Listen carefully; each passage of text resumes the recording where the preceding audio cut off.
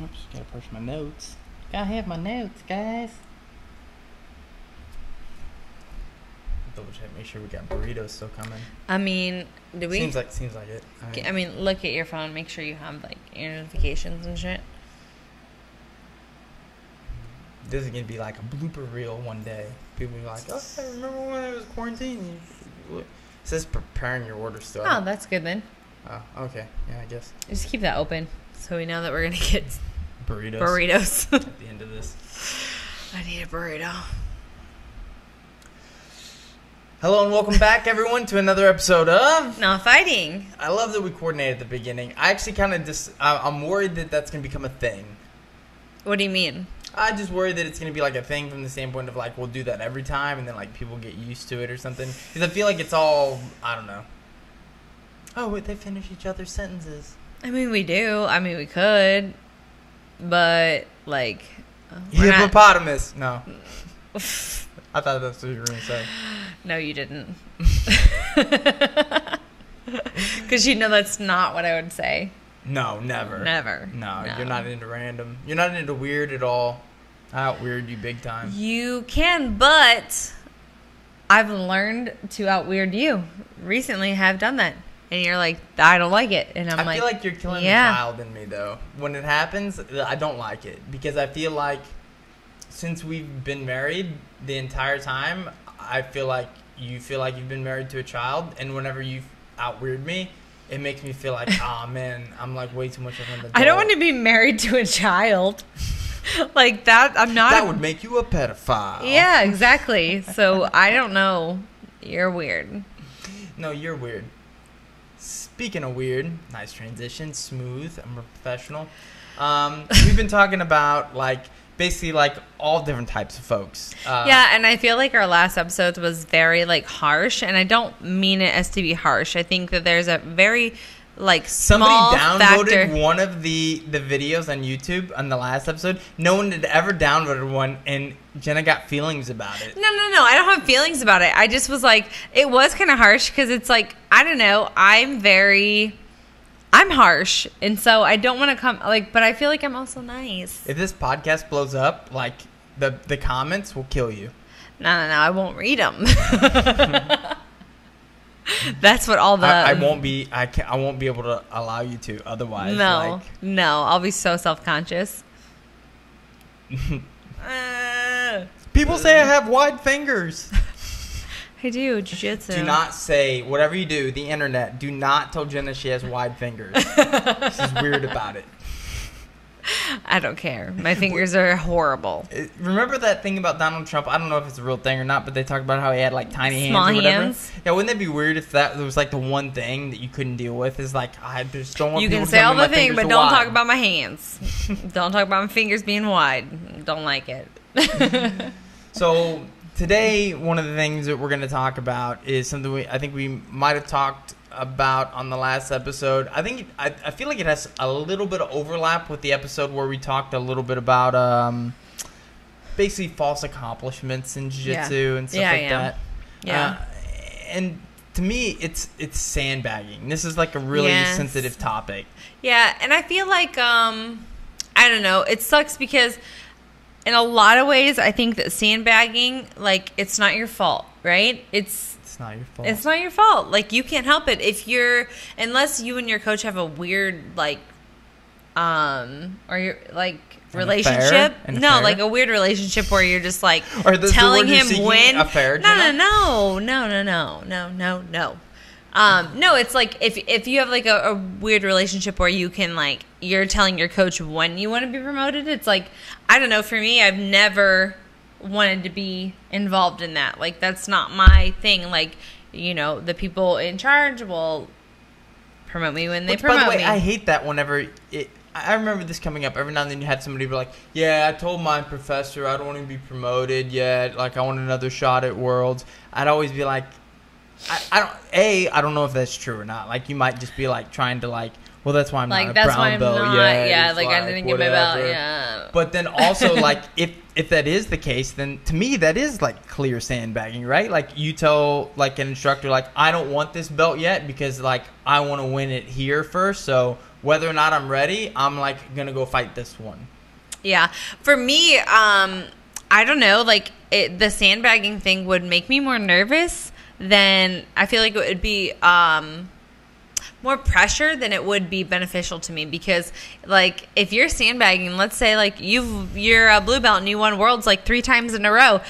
Now, like what happens if you go out there and somebody beats you? And it's like, you should be a purple belt, but you got beat by a blue belt. And how many times have we watched that happen? Me and you personally. We have seen it happen before. We've had people that have, like, friends that they're not sandbagging. They're just, like, you know that they're going to get promoted next time there's, like, an opportunity to promote.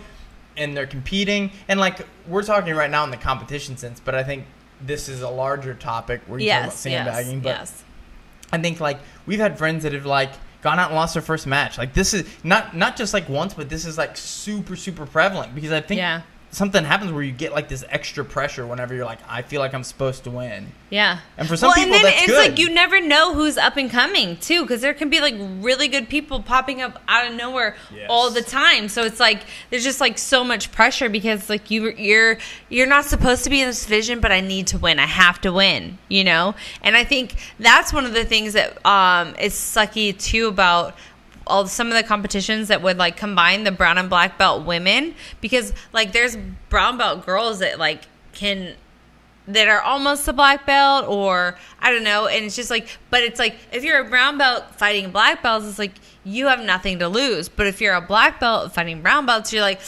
I can't lose this. And it's just like, it's this weird like extra like mental dynamic that's like kind of weird. I remember in Abu Dhabi a few years ago, like at the World Pro, like Natieli was still a brown belt, Bianca Basilio was still a brown belt, but like all the black belt girls knew that they were really, really good, but they were still forced to fight against each other. And it's like there's this huge disparity between skill levels between most black belts and brown belts, but those were 2 exceptions. And like, and there's always the nothing exception. to lose with them. You know what I mean? You're just like, you're fighting at like a higher level than, you know. So it's like you just go out there and kill it and like give it your all. Where it's like if you're overthinking, because like I can't lose to this brown belt, like that's a different. But all mindset. Instructors are like really different here, right? Like you have instructors that like you don't have to name any names. It's fairly common that like you have instructors that show up once a year at a place, like have very little. Well, that's kind of like where we grew up. It's like where we were, you know, in the Midwest, and like that's how we came up. And we had our black belt professor, but the promotions happened like once a year or maybe twice a year when like the bigger names came and did a seminar. So it's like the association head would come and do, you know, a seminar, and that was a promotion. That in of itself doesn't make really doesn't matter all that much. But there's this like real stark difference between that and then also where you have somebody that's basically selling belts, where it's like, show up, should I not say that? I mean, that's very, very pointed.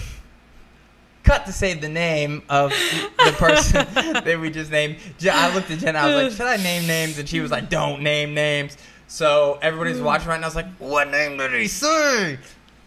You'll know.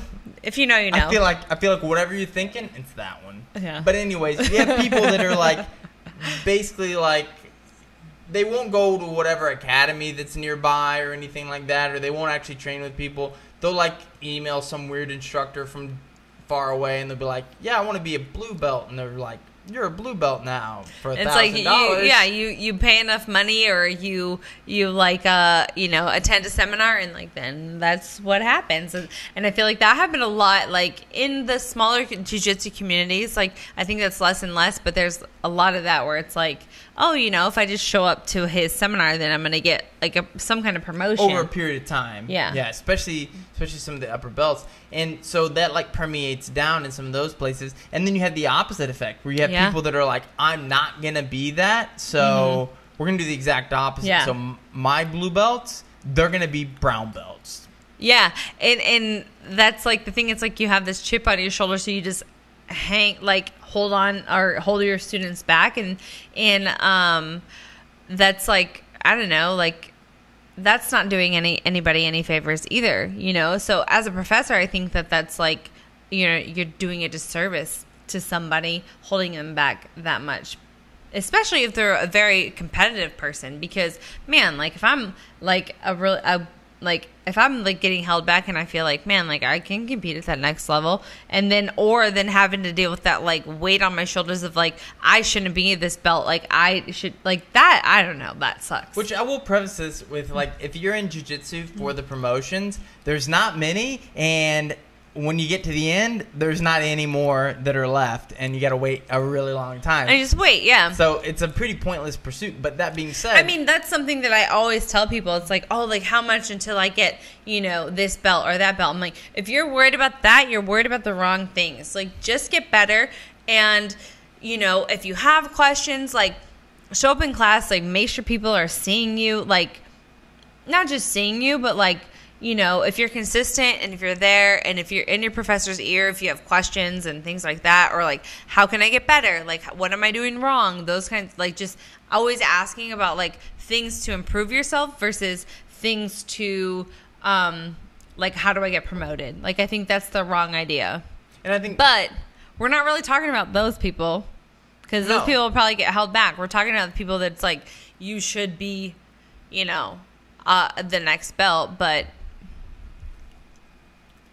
for whatever reason you're not, and that's part of this which I was accused of sandbagging as a white belt, and I had been training for 3 months. I did my first tournament, which we talked about in the last podcast, like when the very first time you ever did it, or no, actually I think I was listening to a podcast that you did with Josh McKinney on his show, which for those that haven't listened to it before, it's called I Suck at Jiu-Jitsu. I Suck at Jiu-Jitsu. And I was listening to the story of you, like when you did your first tournament, and after 3-4 months of training, you went and did the Arnold Classic, which at the time in the Midwest was like the tournament. Well, I mean, if you're a female, it was like one of the only tournaments you could actually get a match. Yeah, for sure. And what's more, it was like a pretty good sized tournament for like you actually had a weight class as opposed to just show up and you fought what other like females were there. Yeah. And you got accused of sandbagging. And I'm like, I just started. This is my first tournament, but like, I mean, it was just a different situation for me. But that being said, like there are a lot of people, and we've watched it happen, that are sandbagging and that get held back.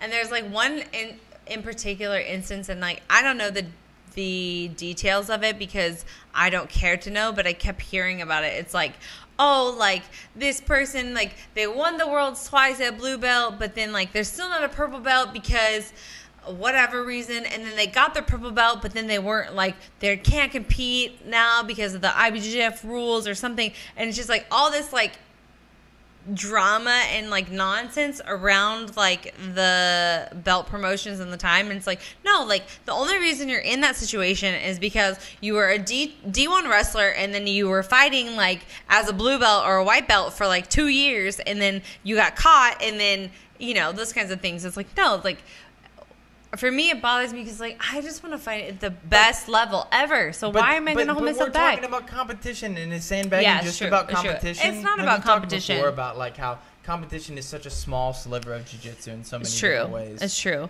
And I think the sandbagging in competition is like is one thing, and I think that's like the biggest disgrace. But like there's like also like I don't know that there's a lot of people that sandbag in like just non-competitive ways. It's like they avoid every seminar, or they know that the promotions are going to happen. It's like, I'm not going to show up. I'm going to like flake out for like 3 months now because I know that like I'm getting close to the next belt. I just don't want that belt for whatever reason. Vu, I'm talking about you. Shout out to Vu. But the thing is like, I think that's fairly common where people, I think it's really common. People feel like, oh, I'm not ready for the next belt. I'm not ready. Yeah. And, you and I have talked about this before. Somebody that I have the utmost respect for, David Adib, said a long time ago, like, the belt that you wear is not for you. It's for everybody else to know, like, what your knowledge is. Yeah. And the other thing that he told us a long time ago privately was, like, sometimes you have to give somebody a belt so that they get to that belt. Sometimes you have to keep a belt from somebody so that they achieve, like, what they're supposed to achieve. Yeah. And, like, as an instructor, you have to know those times. But the thing is like, so different people have different things. It's not up to you. And we talked about this in the very beginning. Yeah. But the thing is like some people will say like, well, I'm not good in a tournament. That's why like, whatever, I'm not at this belt or whatever. But you do got to be kind of good sometimes, right? Like you can't just be like, well, I have all the knowledge, I just can't use it. Like, yeah, that's true. It's like, oh yeah, like I've known people that could explain positions better than I could, and a lot more like just have like this like, I don't know, this like, and they're like an encyclopedia of jiu-jitsu, and they can repeat everything back. They know every like latest thing that's on YouTube. But when it comes to actually like practical application, like they can't do it. Like it's not there. It doesn't connect, or for whatever reason. And so for those people, it's like, yeah, maybe you might be held at a certain belt for like 12 years because you're just not getting better. But there's like the other side of that where it's like there's people that that they're right on that cusp of that belt, and it's like, man, like you just need the confidence, like that getting that promotion gives you the confidence to really like believe that you're at that level, and then they rise to that level like the moment they get that. And like I remember coming up in the Midwest, like reading bio descriptions of guys that like you'd see these academies talking and be like, who's the instructor there? And they'd be like, an assistant instructor. This guy's a purple belt. And you'd see some nerdy looking dude and be like, he's an encyclopedia of jiu-jitsu, even though he doesn't have many accomplishments to his name or whatever. And like the thing is like, you can academically know a lot of stuff, but it's really hard to teach somebody how to do jiu-jitsu effectively if you can't apply it to somebody else. Because like, let's say somebody is like, hey, Jena, I got this problem, and it's that every time I try to do this, the person yanks their arm out or whatever. Like, it's going to be really hard for you to answer their question with certainty if every time you roll with somebody, they do the exact same thing. And you have no clue what happened. Like, what's next? You're like, oh, here's what it is. You never figured out how to, like, defend against that.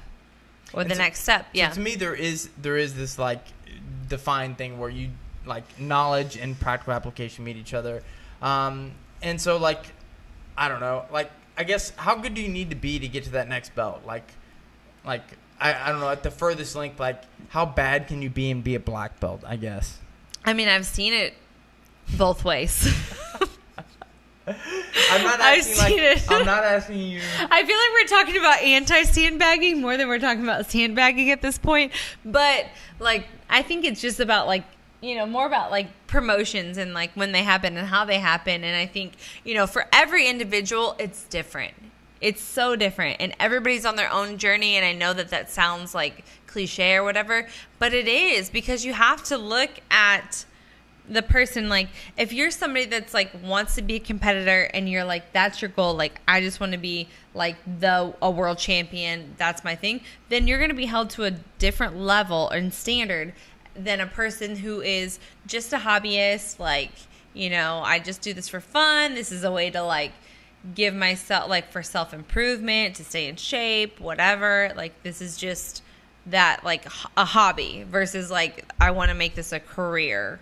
And I think sometimes you can, like, as an instructor, you can do harm to other students in the academy by sandbagging students. Like, one person comes to mind to me in particular that I think about. It's in the same way earlier, whoever I named and then we cut out, it's exactly who you were thinking. In this case, it's not whoever you're thinking of. But we know somebody that actually, like, had a lot of achievements at, I'm going to say, a certain belt. And everybody knew they should have been at the other belt. But what ended up happening was, like, they stayed at the belt for 3 years in a row, and they were, like, world champion or sharing world championships. And the thing is like, like, I remember being a brown belt and being like, I don't want a black belt until at least that dude gets one, because that dude is, like, on another level. Yeah. And that's really discouraging. Like, if you are, like, showing up to academy every day and you're like, man, I don't, like, that's where you get these people that are like, I don't think I deserve that next belt. It's because, like, you think of the best, whatever, purple belt, blue belt at the gym, and if that person is being held back, like, then you're like, yeah, don't give me a belt, because, like, that dude over there is way better than me. That guy mauls me every day. Like I can't be outranking them. And it's like, no, like, it's different. And that's like kind of the weird thing about jiu-jitsu. It's like where we don't have this, there's not like a set standard for every belt. Like, you have to know X, Y, and Z to be at this belt. You know, it's different. It's like there's kind of this generalization of like a practical application, but I think, you know, every association or every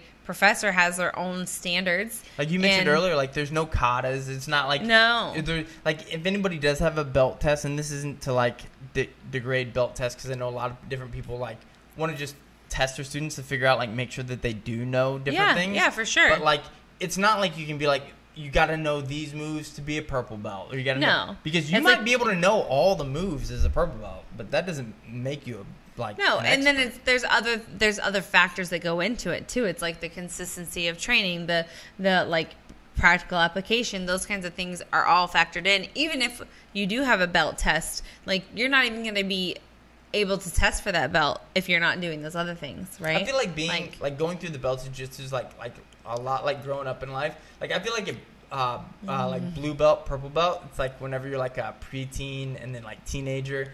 I feel like if you were to ask me then, like, do you know all the moves in jiu-jitsu? I'd be like, I know all the moves. I just like I'm not great at them yet. And then brown belt, you know, like you're in your 20s and you're like, I knew most of the moves then, but I was like not super smart. Like, but I know most of the moves now. But there's, you know, like I'm gonna learn things. I'm wise. And now at black belt, like it's like whenever you're in your like late 30s, 40s, and it's like I feel like now it's like I don't know what I know.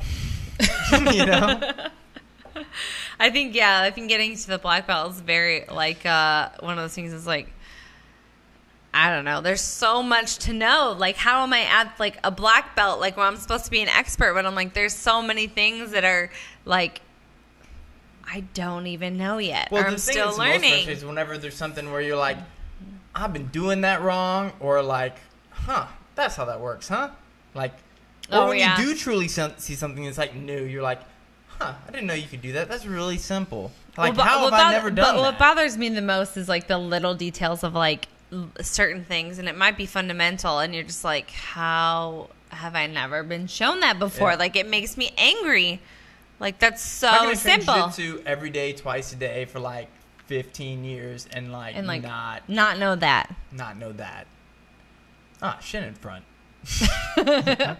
Just like little things, but that's part of it too. Is like sandbagging now, I feel like is slightly different than it used to be because of things like the internet, and because so many people know it. Like, your journey can be a lot faster now. So like back in the day, people would take like 14 years to get a black belt, you know, because that's just like how long it took you to learn all the things, because you didn't have access to it or whatever. But now it's like, you know, you can get a black belt in like 6 years. Back in the day, it would be like somebody be like a blue belt for like 8 years and be like, that dude's sandbagging, he's been a blue belt for like 8 years. But now I feel like you could be sandbagging and be a blue belt for like a year, where you're like, that dude is just lighting everybody up. He trains every day, like he's getting great instruction, and it's about the speed that you learn too. Like, this is something that you and I talk about a lot. Like, you learn so much better than me when you watch something. You're like, boom, got it. Me, it's like, it's the reason that we fight more than anything in the world. Is like,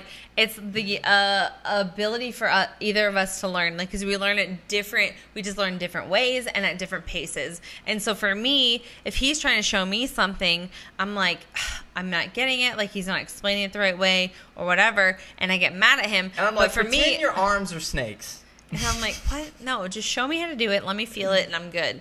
And then like for you, it's like you watch something happen, and you're like, I think I got that. And like, you didn't pay attention to the details. You didn't like actually get it. And so for me, I'm like very detailed. I'm like, no, they said this and this and this and this. And so it's like, I want to do step by step how it was shown to me. And she's like, it's like this. And I'm like, and I got it. And like, you got to pretend like his arms are snakes. And I'm like, I want to punch you because you're not doing it right. You're not even being or even more importantly, it's like, you're not like reacting as a partner how you should. We're getting off topic. Most of our fights in our marriage have been about jiu-jitsu and on the mat. But that's the thing, is like, you can learn at different speeds. And it used to be like, because of, you know, even if you had a buddy, you know, that everybody called SA that wasn't Mexican, it was just a white guy.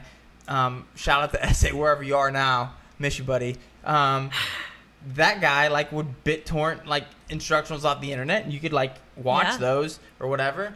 And like that was somewhat helpful, but like now you have other people that are doing the same thing. You can learn online. You have a billion people at Academy that probably are like learning whatever type of guard or whatever's in vogue, and you can start to like pick those things up and start to use those immediately. So if you're a good learner, like you might progress quickly. So you could be a sandbagger really quickly there because it's like you have those skills. Yeah. But the thing is like not everything is like isolated to this bubble, because one of the things that I know drives you crazy, and it's like whenever relativity approaches it, whatever it is, whether it's, you know, you're a kid or you're a girl. Yeah. So, okay, let's talk about the female thing first, because that bothers me. Because there's so many times that I see women get promoted because they're good for a girl. And I get it. Like, I understand that there haven't been, it's a lot harder for a lot of men to understand and like how good a girl is because they're not used to training with a lot of women. And so I get it. It's like, okay, you're not trying to use strength or you're not trying to do this with her.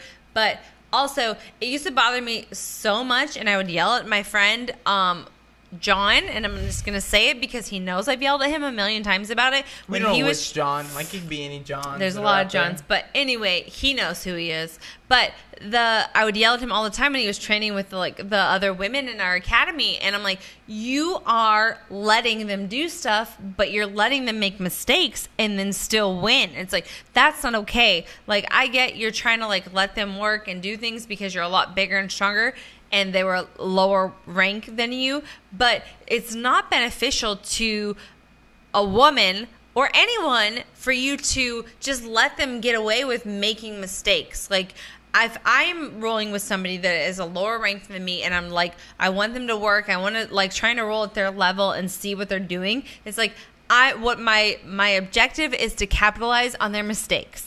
And so if you're not doing that as a partner or instructor, it's like you're not doing that person any favors. And so for me, that's what bothered me. It's like that's what you would get all the time. It's like girls would get promoted because they're like, oh, they're doing really good, and like they're good for a girl. It's like, okay, those days are long gone. There's enough women training now that you have a standard. That's the thing. It's like it used to be that way, where it's like you could theoretically be in a situation where you're like, I've never trained with any other girls. There's no other girls at the academy, so like, I don't really know where to put this person as it relates to, like, I mean, do I hold her the same standard that I hold a dude that weighs the same amount? Or, like, do I even ask her how much he weighs? Like, whatever. Yeah. And I think that's fair, but I think this day and age, like, there's enough women doing jiu-jitsu that, like, you should have a pretty good proxy for what the skill is. And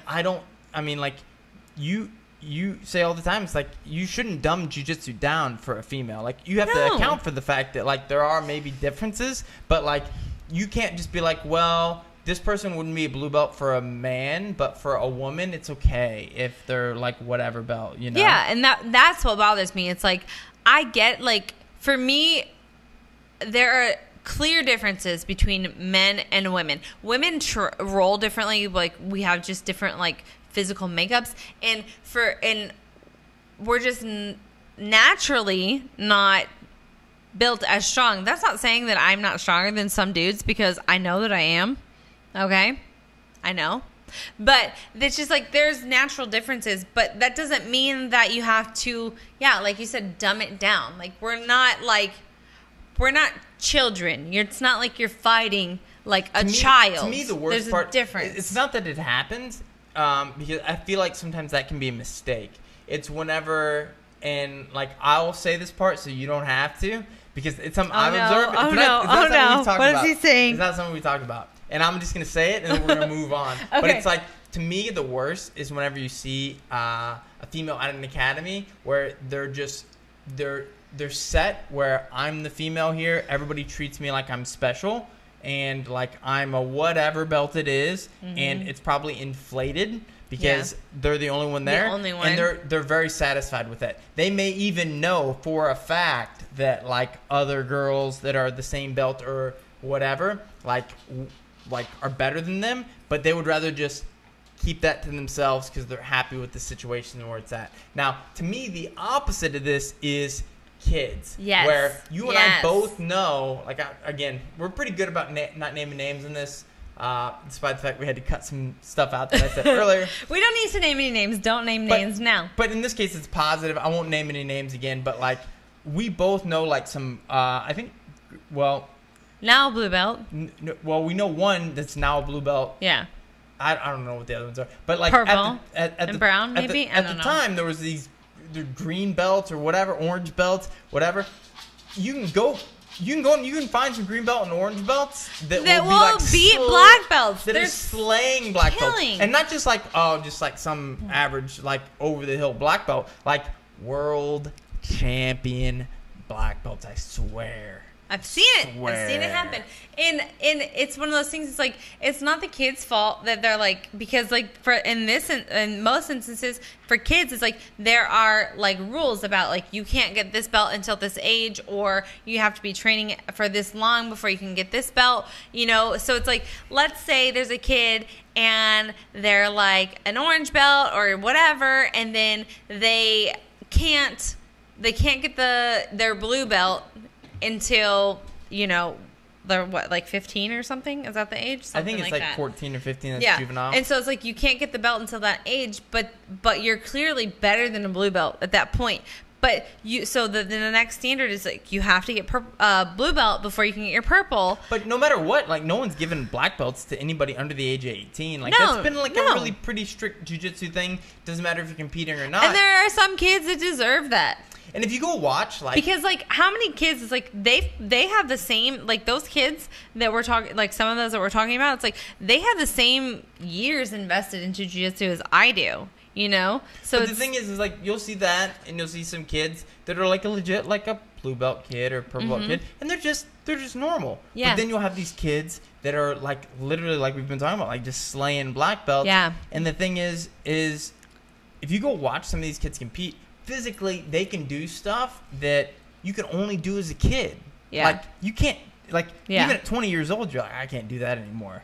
I can't invert my hips. Yeah. I mean, there's been kids that I've trained with, and I'm like, thank God that they're tiny, because I've had to muscle out of stuff. Off! Like, Cole, you try and fly and triangle me a lot. Shout out to Cole. Shout out to Cole. That's exactly what I'm thinking about now. I haven't rolled with him in probably like... and he's a lot bigger now, and I'm scared of him. I know. I haven't rolled with him in like 8 months. And last time we rolled... It was longer than that, I think. Last time we rolled, I was like, ugh. The next time's not going to be great for me. He looks a lot bigger and stronger now, and he's just a blue belt, and I don't want to train with him. And I remember, like, when he weighed half of what I weighed, I remember just thinking, like, it's a good thing I can just, like, scrape him off when I need to. You know? Like a tick or something. Shout out to Jeremy and Cole. I think that's a piece of this too. Is like kids. I think that's a part of learning. You know, like I don't think you want to be giving kids black belts in jiu-jitsu. But I do worry a little bit about this thing like terms for belts. Like that we've instituted it from the standpoint of like, you know, you have the IBJJF, but also people just apply this where it's like, well, they have to be a blue belt or they have to be a purple belt for so long, and it's like, if somebody's sandbagging already, now you create an excuse almost for them to like basically be behind. Yeah, and because it's like, if they're sandbagged already, and then like they get the next belt late, it's like, well, now I have to wait a year and a half before I can get to the other belt, and it's like, well, then you're sandbagging even more. It's like, it's just like this perpetuation of like sandbagging, and you know, like, especially if you're a kid, and let's say you're like a kid blue belt or whatever, like maybe by 18 you hit your growth spurt, and then you're like just this unreal purple belt, let's say. Well, now you have to wait, like you have to wait your purple belt term, you have to wait your brown belt term before you can maybe be a black belt, and like it's like 3 or 4 years before you can get to the black belt, and it's like now you're you know, maybe not at that same. You've got a lot of miles on you, like you're not as young and flexible, and like so it's like, man, I'm not gonna. Or like you're just ready, or just whatever. Like you need that experience of the black belt. Like I always tell, like we say all the time, like black belt, that learning curve is steep, and like if you're a talented young person, like you're better off like just getting that experience now. Like, you know, naming names, our good friend Jake Watson, who is he my friend? Well, no, I mean, oh God. Is he even a person? You know, like these are all good questions. But like, he's like a child that I have to deal with. Yeah, I mean, Jake is kind of talented in jiu-jitsu. He like, I don't know. I mean, in the same way that like, I don't know, you could leave a number of monkeys in a room and eventually. Stop. But like, I do love you, Jake's Jake. a young guy, and like, you know, he was just this young, dumb, stupid, dumb-faced kid, and you know, like all of a sudden now he's good at jiu-jitsu, and it's like, kid's ready. Well, he's been good at jiu-jitsu. Kid's ready, Since we've known him. And like it wouldn't make sense that to have to hold that person back. Yeah, it's true. And I think this is happening now, where you're starting to see this thing where it's like somebody wins a world title and they've been at a belt for like 3 or 4 months, and it's like you're gonna make them wait like another 9 months before you're gonna like let them compete with others. Well, and it sucks too for a lot of those people like that maybe get their belt, and then I mean this is talking about competition. It's like you get promoted, but it's like a little too early, so you can't start competing yet. Like IBJJF rules that is, and then, but it's like, but you need those points unless I mean, if they won a world title, I guess you don't need it. But it's like if you're trying to accrue points for like to qualify for these tournaments, like, well, now it's like I can't compete until this time, like for this amount of time, so you like miss out on those opportunities. But that applies to like this like 0.01% of jiu-jitsu. I feel like in reality, I know. I just know several cases, so I feel like it makes me sad when I see it happen. But to me, what makes me sad is that these things ultimately, I think, end up being excuses a lot of times. And I think the damage that's done is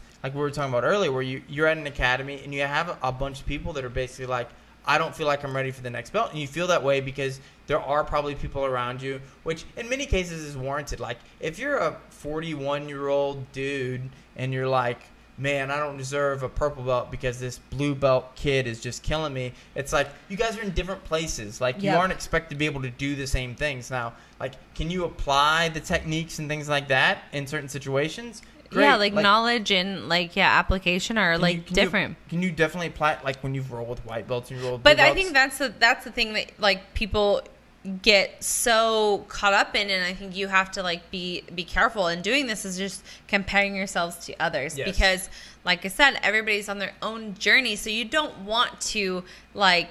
If you're, like I said, if you're a hobbyist and especially if you're like over, like a master's hobbyist and you're comparing yourself to this like adult level, like whatever belt person that's like wanting to fight like as like really competitively, it's like, man, don't get it twisted. Like it's different things. It's different. And I mean, like you can even look at it like if you're a brown belt and you're like, man, I've been doing jiu-jitsu forever and I probably need a black belt, but this guy that trains with us, it's like a purple belt and he competes at adult, like he beats me every time we train. Like, how can I get a black belt if this guy's still a purple belt? Like, you can't be thinking about things like that because that'd be like saying, like, how can I, like, play quarterback when freaking Deshaun Watson's out there playing quarterback? I don't know. That was a really bad example. But it's just about, it's like ability. I mean, like, there's a certain amount of physical talent that people have that's above, like, like, can you berimbolo, like, white belts and blue belts? Great. Does that mean you can berimbolo Buchecha? Probably not. Like, no one can. You know what I mean? Does that mean that Buchecha is, like, unberimboloable? He has the best defense of anybody? No. It just means he's Buchecha. Like, whenever he decides that he doesn't want to get berimbolo, he just decides that. Like, Yeah, you might think that you're doing something good, and then, like, just he decides to, like, not let you do that anymore. Not today. Like, I think I'm going to just beat you now. Okay. And that's the thing is, like, I think at the end of the day, like, sandbagging really comes down to the fact that it's like it's more harmful to the people that like are in proxy to those people because like they end up not having the confidence in their jiu-jitsu. Yeah. And I don't know that there's like any one thing you could say like this defines that or whatever. Yeah. But I do think we've like kind of like looked at it from pretty much every angle you can. Yeah, and like the bottom line is like if you're somebody that's sandbagging, like stop. But like also like I'm sorry, like it's not your fault. Maybe it's your professor's fault, but you should really ultimately like if you can't trust your professor to promote you, and I feel like the biggest in the proper way. I don't know, but then. I don't want to say that because there's so many people that have like the wrong idea about like, I should get promoted. To me, it's not a one-off issue. Like, no, there may be instances where it's like you and I might agree. We're like, it's sandbagging right there for sure. But it's when it's systemic that becomes a problem. Yeah. Where it's like you can look at like an entire class of blue belts or an entire class or whatever, and you could be like, this instructor, like, that's what they're doing, as opposed to just one student. So if you're like, I'm sandbagging, I need to get promoted. If you're like, that person's sandbagging, they should be promoted, you're just probably wrong. Yeah. So now that we've isolated everybody and made everybody unhappy in this podcast, we want to remind everyone to write a review.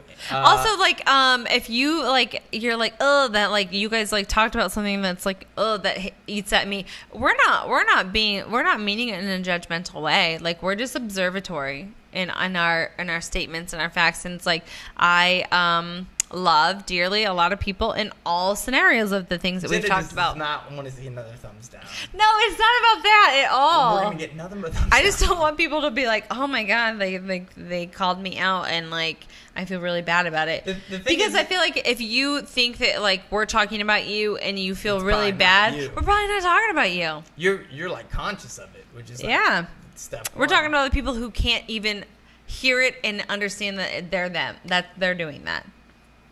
And we'll leave it at that. So we want to thank you for joining us. And we hope that you've enjoyed the podcast so far. We're trying to be consistent. I have 2 podcasts a week. We're dropping them on Monday and Thursday whenever I don't delete them on accident, which hopefully doesn't happen anymore. And that's it. Yeah. Thanks, guys. Thanks for joining us on another episode of Not Fighting. That's a Thing.